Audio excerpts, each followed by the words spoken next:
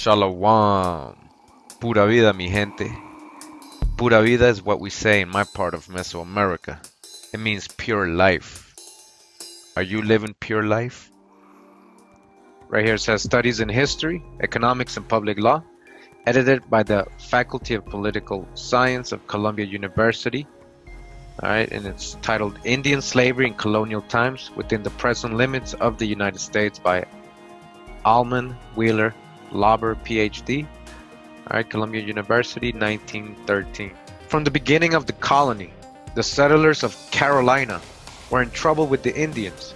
In September 1671, war was declared against the Kuso, a tribe on the southern frontier, who posed as allies of the Spaniards.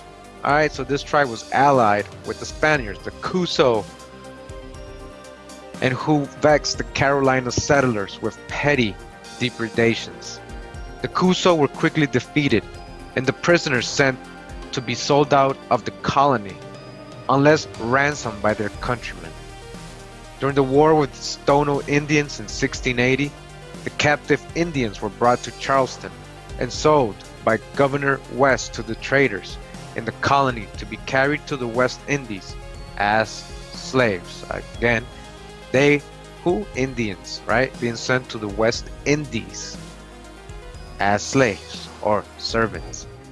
We're in the book now. It's called Indian Slaves from Caribana, Trade and Labor in the 17th Century, Caribbean. So the 1600s, right? 1600s. Carolyn Mary Arena is the author, right? Submitted in partial fulfillment of the requirements for the degree of Doctor of Philosophy in the Graduate School of Arts and Sciences, Columbia University, 2017. And it says here, abstract, or I guess like the introduction. It says here, indigenous resistance made Caribbean colonization a slow and violent process in the period of 1580 to 1690. All right, again, 1580, 1690. The Caribbean Indians who rejected colonization became targets for enslavement. Slavers captured indigenous people in raids or through trade within indigenous-dominated territories. I conceptualize this space as Caribana. Geographically, it stretched from Guyana, northward throughout islands of the Lesser Antilles. I focus on the indigenous captives from Caribana who were enslaved in English and Dutch colonies, namely Barbados, Curaçao, and Suriname. I show how colonists justified enslaving indigenous people in the same manner as they justified the transatlantic African slave trade. Alright, so she's telling you, just like the so-called transatlantic slave trade, it was happening here way before that. Just like it, despite widespread taboos against the former practice and not the latter. You see? So, because they always acknowledge the latter, right, which is called the transatlantic, but we already know that's in reverse, but they ignore what's happened before the so-called transatlantic slave trade happened. These taboos did not prevent Indian slavery, but they influenced the creation of 17th century histories, government reports, and other material for public and European consumption. Indian slavery has thus been written about, then and now, as limited phenomenon wherein Indians had limited and specific labor roles, example as fishermen or domestic servants, indentured servants, encomenda. However, sources such as deeds and tax rolls show that more Indian slaves than assumed contributed a broad range of skills to plantations economies. So more Indian slaves assumed, meaning more than what they have told us, actually contributed to a broad range of skills to plantation economies. English Barbados was exceptionally successful because it was geographically separate from the conflicts that created captives in Caribana, but nevertheless extracted Indian slaves from the region. Meanwhile, colonies abutting Caribana, such as Suriname, faced trade sanctions from neighboring Indians and rebellions if they abused the Indian slave trade. Indian slave trade. From 1670s to 1690s, colonial governments limited the means of accessing Indian slaves, but once enslaved, they faced the same restrictive black codes. You hear this? Black codes that allowed the brutal treatment of them as inheritable chattel. Alright, we're just talking about American Indians, not Africans. So again, we're still in the book Indian Slavery in Colonial Times within the present limits of the United States by Almond Wheeler Lauber, PhD. Again, this is Studies in History, Economics and Public Law, edited by the Faculty of Political Science of Columbia. The chief, though not the earliest, source of Indian slaves, so the chief source of Indian slaves among the French was that of captives taken in war with the Indian tribes. For many years after the coming of the French to Louisiana, they and the Natchez Indians lived in friendly intercourse. Minor Indian troubles in 1711 and 1715 resulted in the enslavement and transportation of certain Indians to Cape Francois on the island of Haiti. Alright, so where are these Indians? The descendants of these Indians in Haiti. Alright, we know who's there. Alright, the hostilities begun with the Natchez Indians in 1715 continued intermittently until 1740. In 1730, because of ill treatment by M. du Chappard, governor of Fort Rosalie, who wished the site of a Natchez village on which to build a town, and because of other abuses, the Natchez rose against the French and massacred over 200 of them. Alright, so the Natchez weren't having it. They were trying to take their land, everything away from them. Right, so they were not having it, and they killed over 200 of them, it says here. Continuing, Governor Perrier formed an army and advanced against them in their fort. The Natchez offered to leave the place if their lives were spared. So they decided, all right, they're gonna kill us, so let's just give them the land and so we can survive. Their offer was accepted, but they were detained as prisoners. So even though they accepted their offer, they still detained them as prisoners. All but 20 who escaped. So all of them became prisoners. We're talking about the whole Natchez Nation Indians, right? Only 20 of them escaped. About 450 of the tribe, including their great son, the little son, and several of the principal war chiefs, were captured and carried to New Orleans. All right, you hear this, right? The women and children were retained as slaves on the plantations. Who? The Natchez, not Africans, were retained as slaves on the plantations. Some of the prisoners were burned in New Orleans. The great son, the little son, their families, and more than 400 of the captives were sent at once to Cape Francois, Haiti, and most of them sold to the planters as slaves. Again, right? The primary families, the chiefs, the war chiefs, the great son and little son, and their families, along with 400 of their captives. We're talking about the Natchez tribal people. Were sent to where? Haiti. All right, we know they were sent to the Caribbean. Now we know exactly where. Haiti. So is a lot of the Haitians Natchez people? Yes, they are. All right. Again, once they got there, most of them sold to the planters as slaves. All right. So these are the slaves. These aren't Africans. The two chiefs and their families were retained as prisoners on the island of Haiti, right? On April 22nd, 1731, the minister informed the company that in his opinion, the only solution of the matter lay in selling as slaves the survivors of the two families. They were too much trouble for them. So they said the only solution is selling them as slaves. All right, in Haiti, the Natchez, war chiefs and their families. The registers of the company contain the following record. It was resolved to order the sale of the survivors of the said two families of Natchez Indians.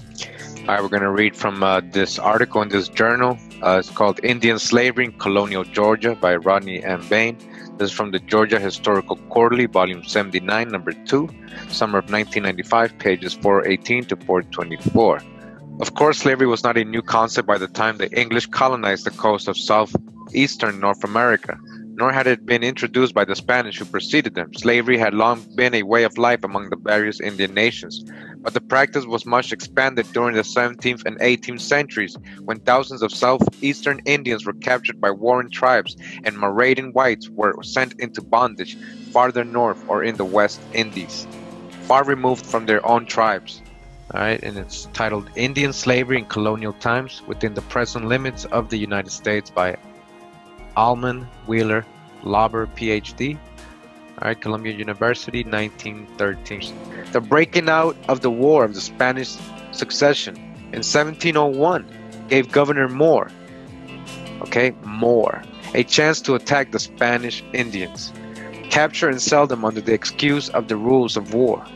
Therefore, in 1702, he led a force of militia and Indians against St. Augustine, burned the city, and carried off as slaves whatever Indians he could obtain from the Spanish Indian villages along the way. A second attack on St. Augustine was made by Moore in 1704 with the purpose of destroying missions and carrying off slaves. An advance into the territories of the Appalachee resulted in the destruction of several missions and the capture of more than 1,000 Indians, some free, some slave. Nearly all the Appalachee were distributed as slaves among the Carolina settlers. All right, now see who they're putting in these plantations, right? Carolinas. All right, the enslavement of Indians indeed was carried on wholesale. A letter to the proprietors, July 10, 1708, states that the garrison of St. Augustine is by this war reduced to the bare walls, their cattle and Indians' towns, all consumed, either by us in our invasion of that place or by our Indian subjects. They have driven the Floridians to the islands of the Cape, have brought in and sold many hundreds of them, and many now continue that trade, so that in some 5 years they'll reduce the barbarians to a fearless number. They're talking about American Indians. In 1708, Colonel Barnwell of South Carolina made an expedition to the Appalachian province of Florida. It is thought that this was the time when Captain Naim of South Carolina, with a party of Yamasee Indians, advanced to the vicinity of Lake Okeechobee and brought back a number of captive Indians as slaves. A similar expedition of Colonel Palmer in 1727 against the Yamasee resulted in the destruction of many Indian towns, the slaughter of many natives, and the carrying off of great numbers to Charleston as slaves. All right, so we're at Charleston. We know Charleston was a big slave port, basically where a lot of the American Indians were sent out to other parts of the world. We're talking about including Europe and West Africa. All right. As the result of the 3 expeditions sent by South Carolina from 1702 to 1708 against the Yamasee, Appalachee, and Timucua of northern Florida, they was carried back to Charleston for sale as slaves. Almost the entire population of 7 towns in all, some 1,400 persons. All right, and they'll tell you when you try to look for a lot of these tribes, which I learned about recently, the Timucua, right? These are tribes they never teach you about, right? But yeah, they're like, oh, what happened? They disappeared, or they exterminated. But you see what happened, really. All right, how many times did this happen that they got invaded, and then there's 1,400 now, and then another 1,400, here and there. Eventually, they blend in with other tribes, or they become, servants in plantations, and that's what really happened. Those are your ancestors, all right, so-called Negroes. The captives taken in 1715, when the Yamasee and Creek Indians made a foray upon the South Carolina frontier, were sold as slaves. All right, Mr. Johnston, a South Carolina missionary of the Society for the Propagation of the Gospel in foreign parts, in his letter to the Society, December 19, 1715, states, "It is certain many of the Yamusees and Creek Indians were against the war all along, but our military men were so bent upon revenge and so desirous to enrich themselves by making all the Indians slaves that fall into your hands." Throughout the Tuscarora War in North Carolina, Indian captives were retained or sold as slaves. At the beginning of military operations following the Indian Massacre of 1711, the friendly Indians agreed to help the English against their enemy upon promise of a reward of 6 blankets for each man killed by them, and the usual price of slaves for each woman and child delivered as captives. During the course of the war, several hundred Indian allies were used by the English, and these allies took advantage of the opportunity to obtain large number of Indian captives to sell to the slave traders of the time. All right, you hear that? In an attack on an Indian fort in 1711, 39 women and children were captured and disposed of in the settlements as slaves. The 2 chief expeditions during the war were those of Colonel Barnwell, who was sent by South Carolina in January 1712, and of Colonel Moore in January and February of 1713.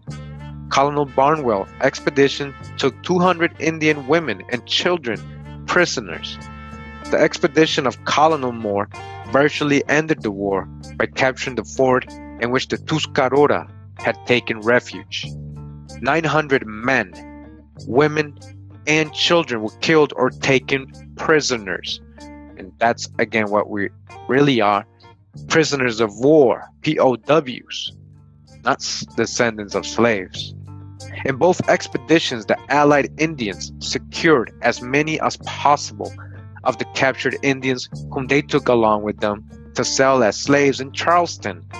And they still further increased their supply of slaves by attacking the peaceful Indians along the route of their return to South Carolina.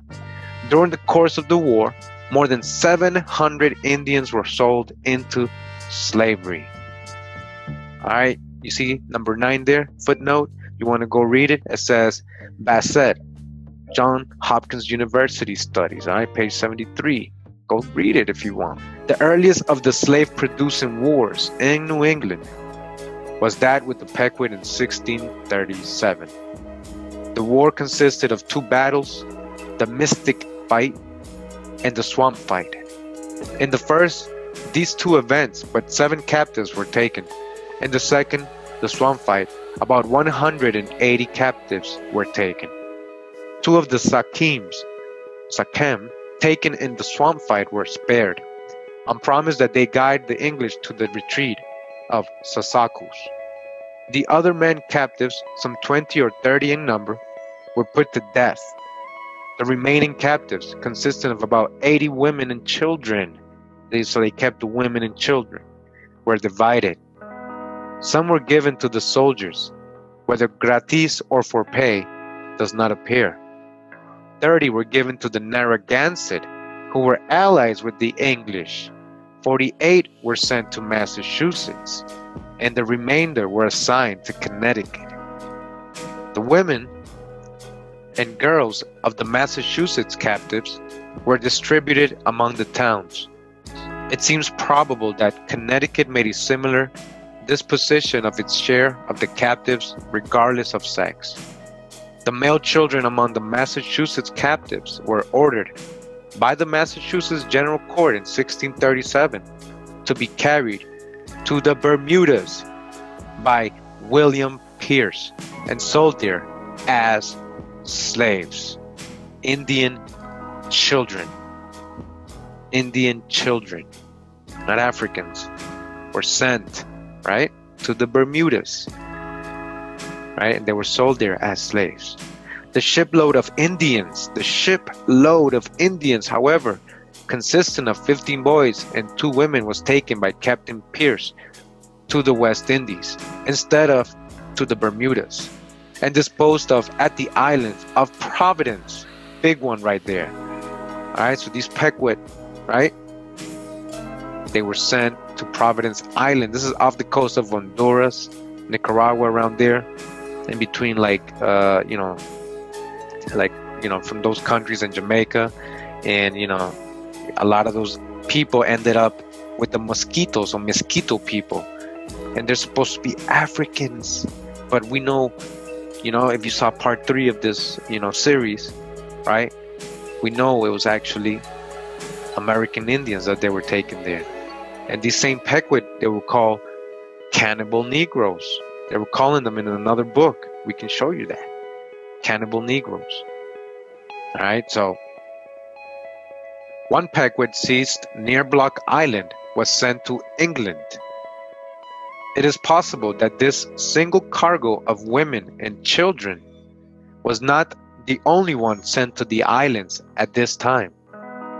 A letter from the Company of Providence Islands, replying from London July 3rd, 1638, to letters from authorities on the island and directing that special care be taken of the cannibal Negroes brought from New England.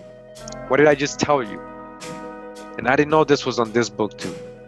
All right, but I just told you, and I was going to show you the actual book this is written, this is quoted from. I have it, but you can see it right now. I ain't going nowhere. All right, so it says again, this letter said, yo, you need to take special care of these cannibal Negroes brought from New England. They're talking about Pequot, in American Indians. In the Massachusetts Bay Colony, a similar disposal of captives was accomplished. On one occasion, about 200 were transported and sold. There is extant a paper written by Daniel Gooking in 1676, one item of which is as follows. And it says, a list of the Indians, children, that came in with John of Pacacuhi. The list shows 21 boys and 11 girls distributed throughout the colony. With the close of the war after Philip's death, many of the Indian chiefs were executed at Boston and Plymouth, and most of the remaining chiefs with their captives followers were sold and shipped off as slaves outside the colonies. Those transported were carried to various parts: the Spanish West Indies, Spain, Portugal, Bermuda, Virginia, and the Azores. All right, see all the places where American Indians were sent to be servants or so-called slaves, right? Spanish West Indies, right? The West Indies, Spain, right? Europe, Portugal. We're talking about Seville and Lisbon, These were huge slave markets, especially for American Indians. Bermuda, Virginia, and the Azores. Indian slaves from Caribana. Trade and labor in the 17th century Caribbean, so the 1600s, right? Carolyn Mary Arena is the author, right? Submitted in partial fulfillment of the requirements for the degree of Doctor of Philosophy in the Graduate School of Arts and Sciences, Columbia University, 2017. All right, so now we're really in the introduction, I guess. So it says here, in 1668, a member of Charles II's Trade Council, and read up on that, the Trade Council, Benjamin Worsley, considered strategies for supplying plantation laborers for the English sugar colonies, particularly the new acquisition of Jamaica. So they had taken this from Spain.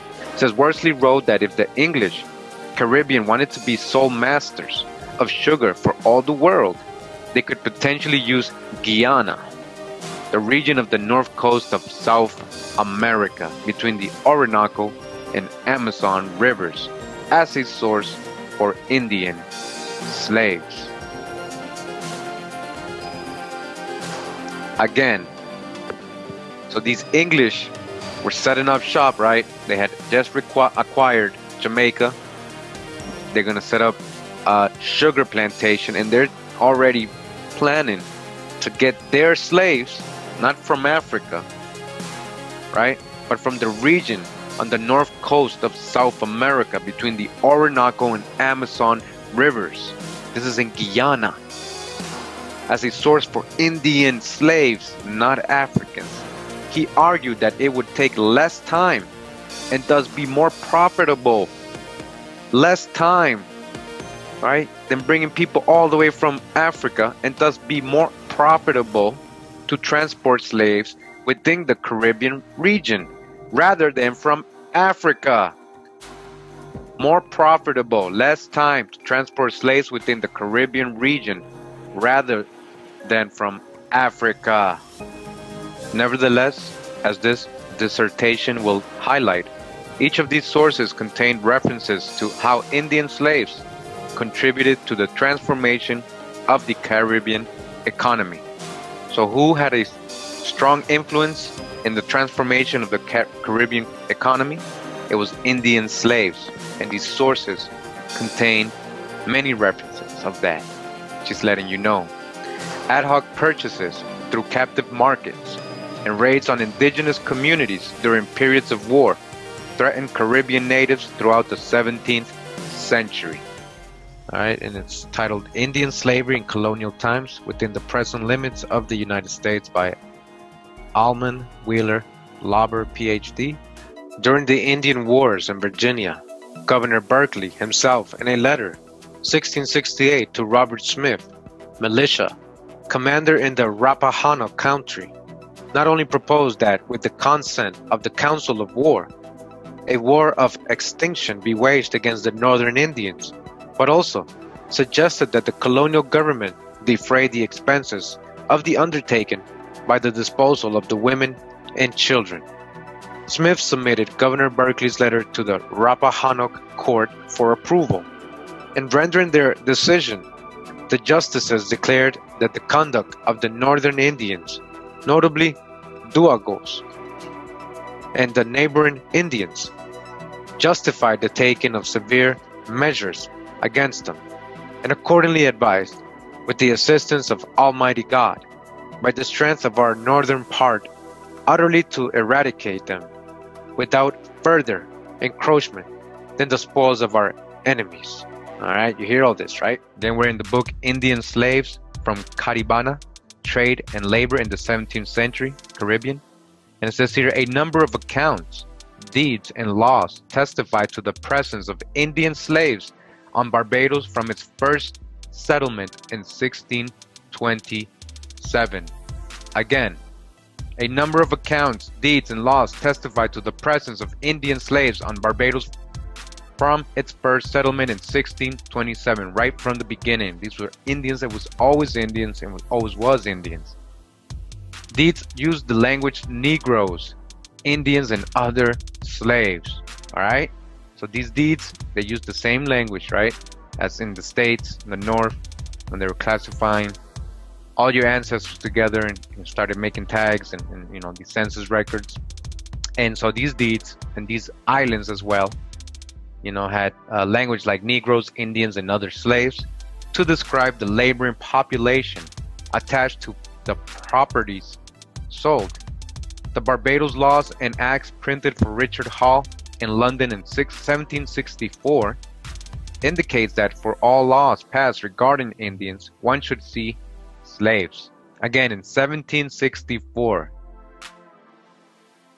the Barbados laws and acts indicates that for all laws passed regarding Indians, one should see slaves. All right, so they made it synonymous. All right, and it's titled Indian Slavery in Colonial Times Within the Present Limits of the United States by Almond Wheeler Lauber, PhD. During Bacon's rebellion in 1676, the Assembly, at his instigation, declared the enslavement of Indians for life to be legal.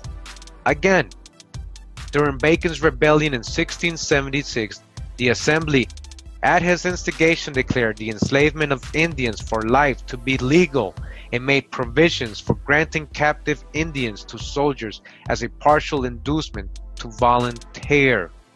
This act was repealed by the General Act setting aside all the acts of this Assembly that sat in 1676 under the rule of Bacon. But it was again revived by the Assembly of 1679, called by Deputy Governor Ciccelli. Legal enslavement of Indians was prohibited by implication rather than by the terms of the Act of 1691.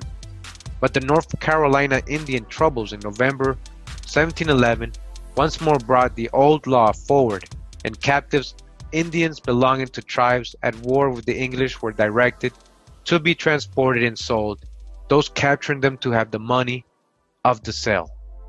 It will be noted that, though in the case of Virginia, as in that of the other colonies, the disposal of the Indians captured in war was sanctioned by the colonial government, the action of the Virginia government in the matter ended with that sanction. By the acts of 1643 and 1658, the colony lost the right to possess servants. Therefore, the government during the Indian Wars decreed that the captive Indians were the property of their captors, who were entitled to the proceeds of their sale. In the case of Maryland, is found another colony in which the government intended that the Indian captives taken in war should be sold for the benefit of the colony. At the time of the Puritan ascendancy, the Indians began to be troublesome. The Nanticoke of the eastern shore began a war upon the settlers. March 29, 1652, on petition of the settlers, the General Assembly attempted to pass a militia act. An expedition was planned and a levy of troops made. The captive Indians were to be sold, but the government never had a chance to carry out any such sale, for the Puritans of Anne Arundel County refused to make their levies, and the expedition had to be abandoned. During the Tuscarora War in North Carolina, one again finds an instance of a colonial government taking possession of the captive Indians, selling them as slaves, and depositing the proceeds of the sales in the colonial treasury. At the breaking out of the war, Governor Hyde instructed the agents whom he sent to South Carolina to ask for military aid to represent to the colonial authorities there the great advantage that may be made of slaves, there being many hundreds of them, women and children. May we not believe 3,000 or 4,000? Again, 3,000 or 4,000. They're plotting, talking about you, your ancestors, so-called Negroes. They were going to send to their colonies all over the world and in the United States and West Indies. All right, there's at least 3,000 to 4,000. All right, they were plotting. The colony indeed found the disposal of the captives to be as profitable as had been hoped. The promised reward of slaves as pay for services rendered brought the desired Indian allies. On one occasion, Tom Blunt, chief of the tribe of Friendly Indians in the area of disturbance, in making arrangements with the colonial government for an attack on a certain tribe, specified that his warriors receive payment in captives in Indies and other commodities. The journals of the North Carolina Council for June 25, 1713, show negotiations between acting Governor Pollock and the council for the purchase of a number of Indians for shipment to the West Indies. For what? For shipment to the West Indies. It was sometimes a problem to provide for the captured Indians. Consequently, in the same year, the Assembly chartered a private sloop to carry away captives brought by Friendly Indians. In South Carolina, the Indian captives taken in early war with the Cusco were sold as slaves by governor and council with the sanction of the proprietors, who, though they had forbidden the enslavement of Indians in the temporary laws sent out to the Governor Sale in 1671, were nevertheless the first to grant the privilege of selling Indian captives from Carolina to the West Indies, as the cheapest means of encouraging the soldiers of the infant colony. Accordingly, when war broke out with the Stono Indians in 1680, Governor West, taking advantage of the precedent already established and the express sanction of the proprietors for such an action, offered a price for every Indian that should be taken and brought to Charleston, and obtained the funds he needed for defense by selling the Indians to the traders. Who were these traders? Right? The plan proved successful. So successful, in fact, as to arouse the jealousy of the proprietors, for West appropriated some of the profits for his own benefit. The proprietors sanctioned the sale of Indians taken in actual warfare for the benefit of the colony, which meant for their own benefit. The title to the colony rested upon the claims of England to this territory by right of conquest. The Indians were the captives and the conquered people of that conquest. By the rules of war, the conquered people were at the mercy and disposal of the conquerors. And since the proprietors found more profits in selling than in killing the captive Indians, they naturally resented West taking their profits for other purposes. Alright, so you hear all what's going on in between their little beefs. Again, we got this before. This is another book we've gone over. It's called the 19th Annual Report of the Bureau of American Ethnology to the Secretary of the Smithsonian Institute, 1897 to 98 by J.W. Powell. Alright, so we're in this page where it says, in regard to the contact between the two races, by which such stories could be borrowed from one by the other, it is not commonly known that in all the southern colonies, Indian slaves were bought and sold and kept in servitude, again servitude, and worked in the fields side by side with Negroes or so-called Negroes, other American Indians, up to the time of the Revolution. Not to go back to the Spanish period, when such things were the order of the day, of enslaving American Indians, putting them in encomiendas or servitude. We find the Cherokee as early as 1693 complaining that their people were being kidnapped by slave hunters. Hundreds of captured Tuscarora and nearly the whole tribe of the Appalachians were distributed as slaves among the Carolina colonists in the early part of the 18th century, while the Natchez and others shared similar fate in Louisiana, and as late as 1776, Cherokee prisoners of war were still sold to the highest bidder for the same purpose. At one time, it was charged against the governor of South Carolina that he was provoking a general Indian war by his encouragement of slave hunts. Furthermore, as the coast tribes dwindled, they were compelled to associate and intermarry with the Negroes, so-called Negroes, right? Until they finally lost their identity and were classed with that race. So American Indians became Negroes. They're telling you right now they were classed with that race. So that a considerable proportion of the blood of the Southern Negroes is unquestionably Indian owner.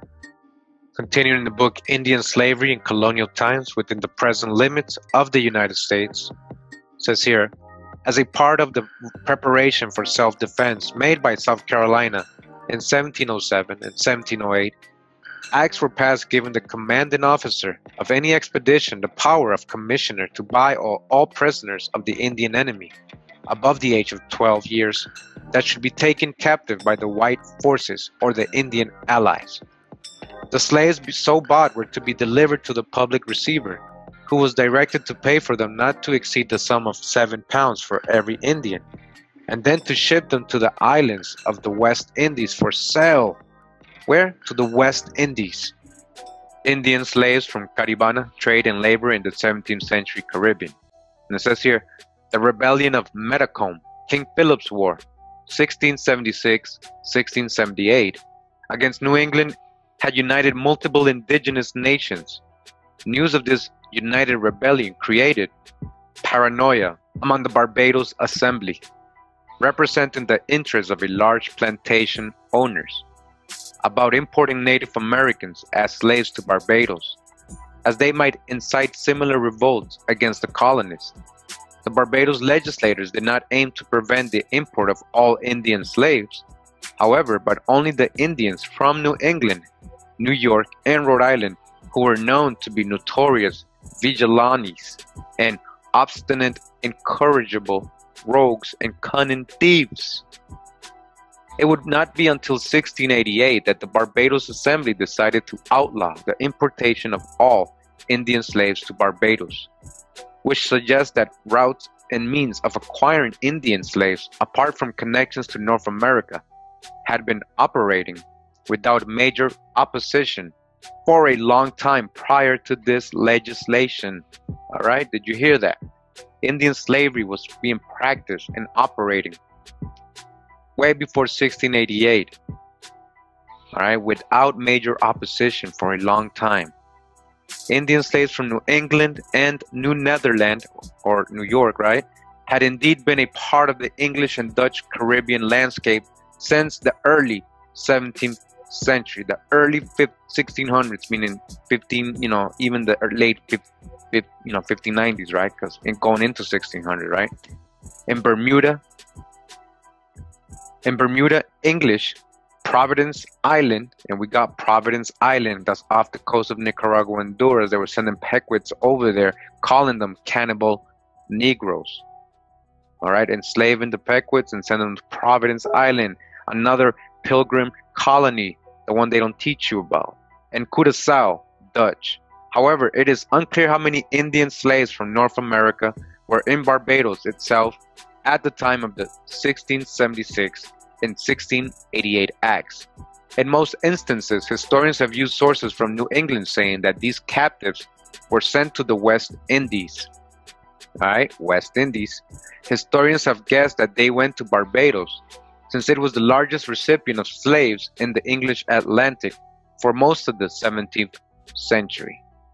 For this dissertation, the records reviewed of Indian slaves in Barbados and Suriname do not provide irrefutable evidence of this matter either, since they conflate the origins of all native peoples of the Americas into one category, Indian, or they know that there are other slaves within it, the list of Negroes. All right, so as you can see, none of these deeds or records says Africans. I hope you've noticed in that. All right, so it's Indian, Negroes, and other slaves. They never say Africans really in those times, without indicating who or how many of these others were. Right, so they're basically letting you know you can't really know what they're what tribes were there, what native, American natives were being enslaved, from where, what specific places of Americas, because they were just listing them as Indians or Negroes or other slaves. And she's telling you right now, this lady who wrote this paper, these things, they're not indicating who or how many these others were. They're not really indicating, specifics. Consequently, calculating the exact demographics of Indian slaves on the island, as Jerome S. Handler has noted, is an impossibility. Despite the challenge, identifying the origins of the Indian slaves of Barbados reveals how indigenous people throughout the Caribbean influenced colonization, both on Barbados and through Barbados' influence throughout the Americas.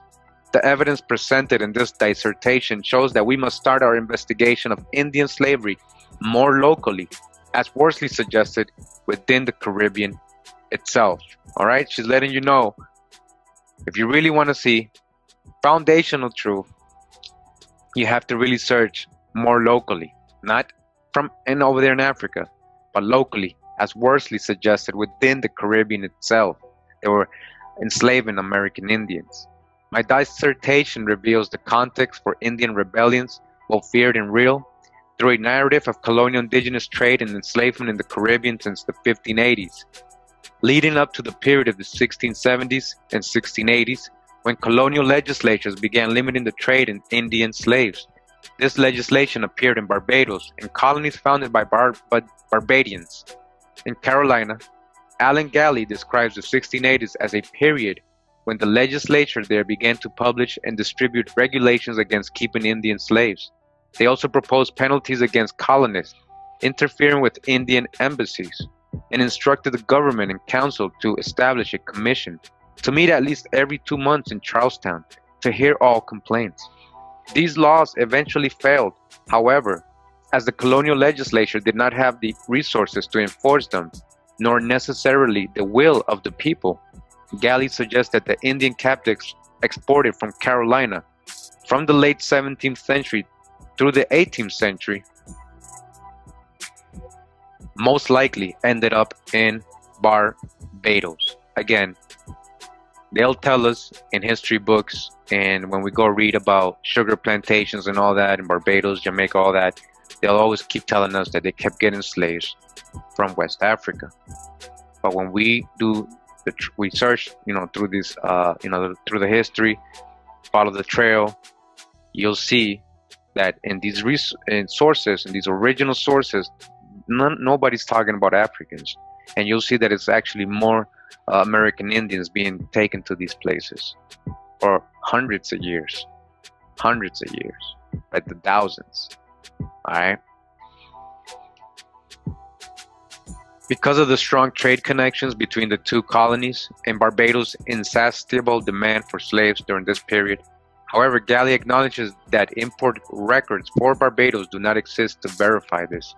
My research corroborates that Barbados did indeed have precedents of receiving Indian slaves, but I have only found evidence that they were from the circum-Caribbean region prior to the 1670s. And Caribbean Indians probably continued to be the majority of Indian slaves in Barbados because of the aforementioned legislation preventing North American imports in 1676 and 1687. This dissertation shows that Barbados may not have imported North American Indian slaves before this period, but it did export the tradition of subsuming indigenous people within the category of Negroes, Indians, and other slaves into the black coats to North American colonies, making Indians, particularly Carib Indians, subject to an imposed racial identity. They were calling these Carib Indians what? Negroes, Indians, or other slaves. Negroes, black coats. All right, and it's titled Indian Slavery in Colonial Times Within the Present Limits of the United States by Alman Wheeler Lauber, PhD. At meeting of the Plymouth Court in 1676, to consider the disposal of more than 100 captives, the conclusion was reached, upon serious and deliberate consideration and agitation, conquering them, to sell the greater number into servitude. Again, into what? Servitude. A little later, in the same year, several more were sold. In each case, the colonial treasurer was ordered to effect the sale for the benefit of the colony. A fiscal report of Plymouth for the period from June 25, 1675 to September 23, 1676 gives among the credits the following, which relates to the sale of the 188 Indians already mentioned, by the following accounts received in or as silver. Captives for 188 prisoners at war sold. Prisoners of war sold. Remember where they took these prisoners, right? They took them to Spain. Prisoners of war, Spain. Records of similar events are found in Massachusetts Bay. On November 4th, 1676, the magistrates and deputies adopted a report of committee of the General Court providing for the selling abroad of several Indians. Again, on September 16, 1676, the General Court passed an act for handing over the disposal of certain captured Indians to the Council. The General Court expressed the opinion that such of them had shed English blood should suffer death. The inference concerning the remainder is that they were to be sold. Continuing in the book, Indian Slavery in Colonial Times within the present limits of the United States. It says here the colonial governments not only sold the Indian captives themselves, but sometimes authorized their military commanders so to do. On January 15, 1676, the governor of Massachusetts issued instructions to Captain Benjamin Church to go against the Indians and to distribute among his men the plunder and captives according to such agreement as captain and company might make.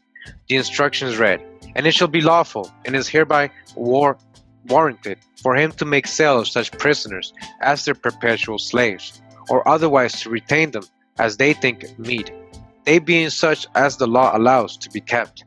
On August 28, 1676, also, the governor of Plymouth wrote to the governor of Rhode Island that Captain Church had been chosen and authorized by Plymouth to demand and receive of the governor of Rhode Island all the captive Indians and to guard and conduct them to Plymouth, or to sell and dispose of them as he chose, to the inhabitants or others for terms of life, or for shorter terms as there may be reasons. No exception to this custom of enslavement was made in the case of the praying Indians. During the course of the war, several of these Indians, through the harsh dealings of the English, and because of neglect to provide them with sufficient shelter, protection, and encouragement, joined the warring Indians.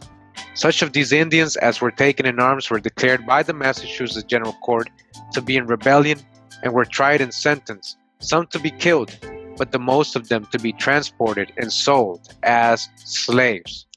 In the article again, Indian slavery in colonial Georgia, we continue, says, on April 8, 1776, the Georgia Gazette advertised to be sold on Friday the 17th instant at the exchange a handsome young Indian princess. Since Mary Bosworth had already proclaimed herself an Indian princess, the vendue masters Ewing and Bolton doubtless stretched the truth no more than she had done, perhaps in hopes of attracting high bids from local brocels. In 1771, a Spanish fellow, Emmanuel, probably an Indian or a musty from Spanish America, was valued at £60 on the estate of the deceased William Carr near Sunbury. In 1772, George Galpin, who did his business mostly in Georgia, purchased from trader John Mealy an Indian boy captured by the Tomotley Indians in a raid on a plantation in Pensacola Bay. Two other Indian slaves, both probably Native Americans, attempted to escape and were advertised in the Georgia Gazette as runaways. On February 17, 1768, it advertised for a dark Indian fellow, the property of William Lifford, escaped from the Elizabeth and Mary Captain Samuel Coble's pilot boat. On September 22, 1775, it advertised for an Indian slave named Sandy, about 20 years of age, wearing a blue vest with gold gilt buttons and dark breeches with white metal buttons, a brown-colored surtout, a hat, and blue and white handkerchief. Upon his head, an Onax-brig shirt and a pair of green Negro cloth Indian boots tied with red garters. He speaks very bad Scotch. Advertisements for musties during the period appeared more frequently. The seizure of Indians by authority of the colonial government and their subsequent sale were not always above suspicion. At the time of the Narragansett Troubles, in 1646, Plymouth gave legal sanction for the seizure of peaceable and unsuspecting Indians whose tribes were at peace with the English. A second instance of the same character occurred during King Philip's War, shortly after the destruction of Dartmouth in 1675. The Dartmouth Indians had not been concerned in the burning of the town, so the whites entered into the negotiations of peace and friendship with them. The captains of the resident militia and the Plymouth forces sent thither promised them protection, but through other influences they were conducted to Plymouth, and by order of the council, August 4th, 1675, they were sold and transported out of the country, being about 80 persons. So you hear that? So these people said, we want to be at peace, we surrender, we do a treaty with you. They still were sold and transported out of the country. Again, when the article Indian slavery in colonial Georgia, and continues, says there were doubtless scores of other Indian slaves in Georgia, perhaps hundreds, for their enslavement persisted throughout the colonial period. In 1738, a trader who had just returned from the Creeks, Chickasaws, and Cherokees assured Pastor Bolsius, or Granau, that these tribes cannot live long without war, and therefore many hostile Indian slaves are bought and sold to the Europeans.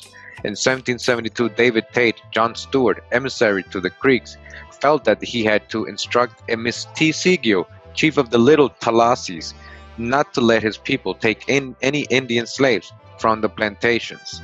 The sufferings of whites captured by the Indians were often published by the captives soon after they were freed, and have been reprinted in the Garland Library of Narratives of North American Indian Captivities, which include some 311 titles. The sufferings of the Indian slaves who then lacked a written language and were rarely free to learn and use any other remain unchronicled. So again, we're still in the book Indian Slavery in Colonial Times within the present limits of the United States by Almond Wheeler Lauber, PhD. Again, this is Studies in History, Economics and Public Law, edited by the Faculty of Political Science of Columbia. In 1708, the Canadian French were exciting the Indians about Kaskaskia to wage war with each other, and were on the spot to get slaves to sell to the English. So they would stir up trouble, make them go to war with each other, and then they would take the captives as prisoners or slaves to sell to the English. So the French were selling American Indians as slaves to the English. These were not Africans.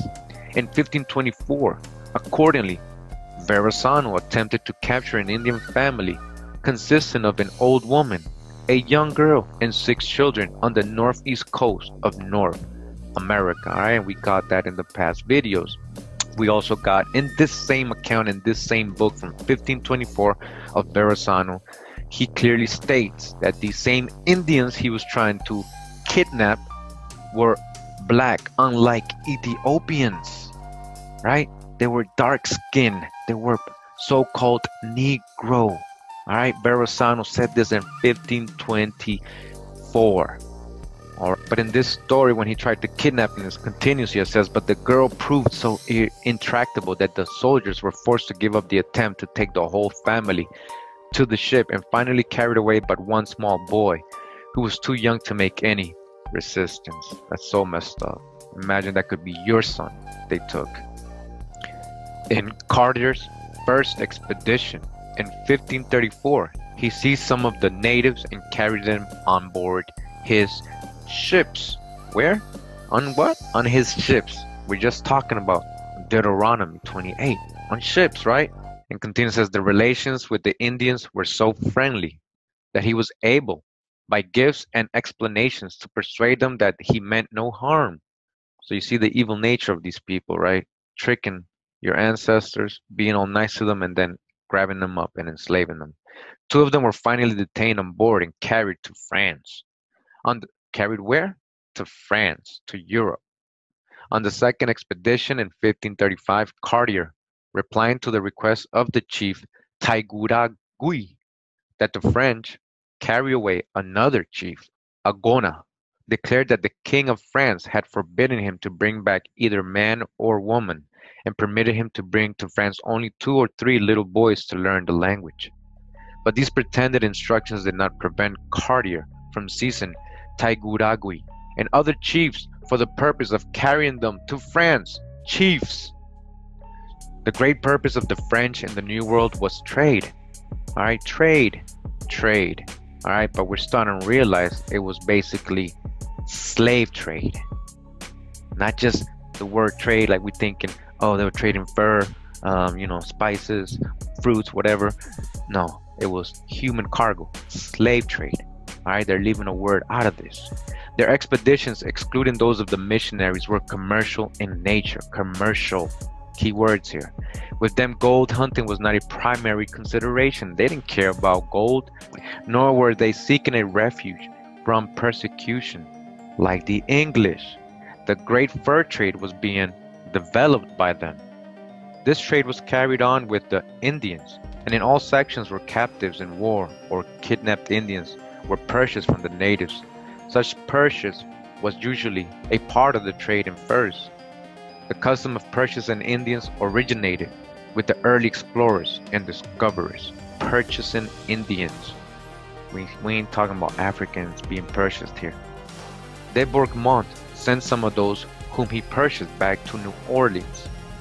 La Vérendrye also in 1731 sent back slaves to French settlements, and in writing of his action implied that he thought he deserved much credit for furnishing the colonies with slaves. Alright, so again, all these slaves, they're not African. The French are enslaving your ancestors.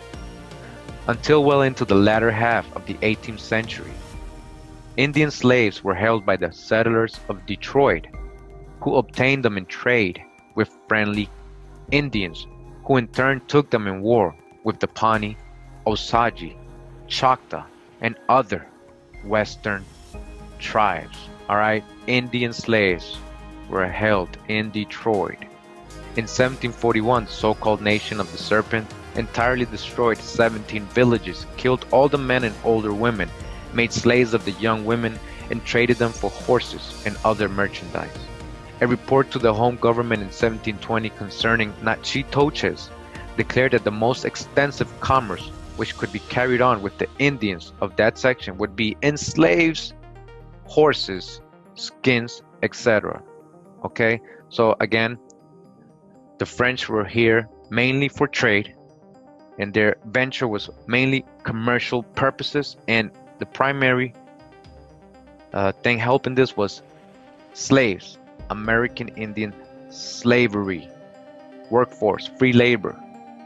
Another report sent by Lascelles told of the Alabama Indians bringing 27 or 28 mobile Indian women and children into the colony and disposing of them to the French.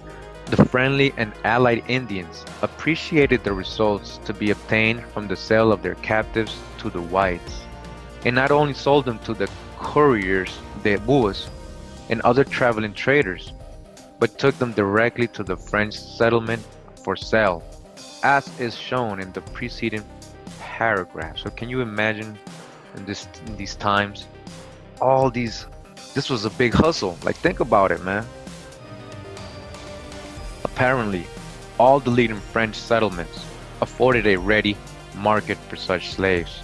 Again, apparently, all the leading French settlements, alright, afforded a ready market for such slaves. All these French colonies, settlements in America were basically taking in American Indian slaves. Mostly not Africans. Show us the African records. Alright, there is a real history being told here and recorded. Mobile furnishes a case in point. On November 1706, a party of Wacha arrived in the settlement, bringing some Abenaki captives for sale. In the same month, also some Choctaw brought to the settlement Kawita and Altamaha captives for the same purpose. Alright, so everybody was in the game, whether it was for survival or whatever, but a lot of the tribes were doing it to each other. Alright, and it's interesting, this tribal name Kawita, because we got a town in our indigenous region called Talamanca in Costa Rica called Kawita. The colonists favored the same action for a more commercial reason. The French of Kaskaskia in 1708 were urging the Allied Indians to war and were on the spot to obtain captives to sell as slaves to the English. De Vaudreuil, Governor General of Canada, throughout the first quarter of the 18th century was urging the Abenaki to wage war on the Illinois to obtain slaves for him. An important factor in the French colonial trade was the coureurs de bois, the bois. These men, having cut loose from civilization, wandered at will among the Indians, trading for the various commodities which they could dispose of in the settlements of either the French or English colonies. All right, so they say trade, we got to have the, open quotes, close quotes, trade, right? They were basically slavers, most of them. That was the real hustle. That was the real, like in today, that would be the money. All right. One of these commodities was Indian slaves. Okay. One of these commodities is the major commodity. You are the gold, obtained for the most part from the tribes who had captured them in war. Judging from the number of these white men of the woods, their unrestrained life, and the evidence given by the men of the time, it seems not unlikely that this feature of colonial trade produced a considerable portion of Indian slaves used by the French. If the coureurs de bois did not find a sufficient number of slaves among the tribes they visited, they not infrequently stirred up the tribes to war so that they might obtain the captives for sale. Some of the most prominent ones were engaged in this same slave trade with the English. Again, these French colonial officials, the most prominent ones, were actually engaged in this same slave trade, the American Indian slave trade.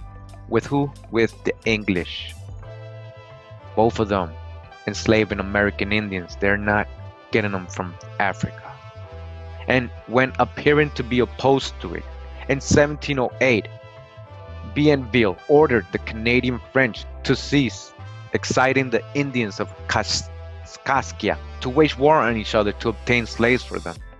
Yet in the same year he proposed, since the French would not cultivate the land, to obtain the needful supply of labor by seizing Indians and sending them to the West Indies in exchange for Negroes or other American Indians. Keyword, they say Negroes, right? They don't say Africans. The slave trade had evidently become enough of a problem in the plains by the late 1710s that French officials identified it as their primary obstacle to commercial and political expansion. In 1717, François de Lemarie, a priest who had served for nearly a decade in the settlement of Mobile, composed a memoir on Louisiana in which he recommended that the French crown outlaw the Indian slave trade in the Great Plains. It was so major, it was affecting so much what was going on, right? They wanted to control it, really. That's what they really wanted to do, right? So they wanted to outlaw it supposedly because it was so major, right? Indian slave trade was, this is not Africans, again, Indian slave trade. He specifically condemned those coureurs de bois, the coureurs de bois like Poudret, who bought and sold slaves of Paducas and other peoples of the Missouri. A ban on the slave trade would, he concluded, cut at the root the wars that the Indians only continue between themselves because of the advantageous sale that they make of their captives to the traders, who then resell them in this colony to the Spanish and to the vessels that come to our port for selling them a third time to the islands. All right, who were they giving the Spanish, and who was going to these islands in the West Indies? American Indians, not Africans. All right, there was a whole circle of slave trade, right? We're starting to see, right? Is it starting to add up to you? In the simpler life of the inhabitants of the Illinois country, agriculture was the chief industry of the settlers until the close of the period under discussion, and the farmers increased the results of their industry by the extensive use of Indian slaves. All right, not African slave, Indians slaves. Throughout the French territory, in the military stations, both soldiers and frontiersmen found use for their Indian women slaves as cooks and in performing the other domestic labors of fort and camp. The male slaves were used in erecting fortifications. You build their towers, you build their municipalities, their government buildings, their town halls, their city halls. You build it. Performing other heavy labor and as guides in military expeditions. Marriage between French and Indians was common. All right, so marriage between French and Indians. All right, so not Africans, slaves, right? Because then we know about what they start saying, mulattoes, right? And how, these French colonies, the French were marrying with the slave girls who are supposed to be, right, African descendants, but they were really marrying so-called Negro girls, right? But they were Indians. So French marriage between French and Indians was common. The social result of these close connections was more pronounced in case of the Frenchman than in that of the Indian. It meant that Indianizing of the Frenchman, or the bringing him to the social level, into the life and habits of the red man. He took on your ways, copper-colored tribe. The Louisiana church records certain accounts of the birth, baptism, marriage, and burial of Indian slaves. All right, not African slaves. The Mobile and New Orleans registers are similar to the church registers to be found throughout Lower Canada, wherever a church was established. All right, so all these places, the records, the registers, similar, right? It was Indian slaves, Indians raised. In the early history of Vincennes, most of the slaves were Indians, for the inhabitants were more extensively engaged in the Indian trade than in agricultural pursuits. The same was true of the country about Detroit. Again, Indian slaves, all right? Mostly Indian slaves in Detroit, not Africans. Indian slaves, mostly children, are recorded in Detroit in 1710, 1712, and 1715. Their use continued there until the English occupation. All right, Indian slave children. A report in 1733 shows that the Canadians trading in Indian slaves whom they seized or purchased from other Indians. Studies in the history, economics, and public law, edited by the Faculty of Political Science of Columbia University.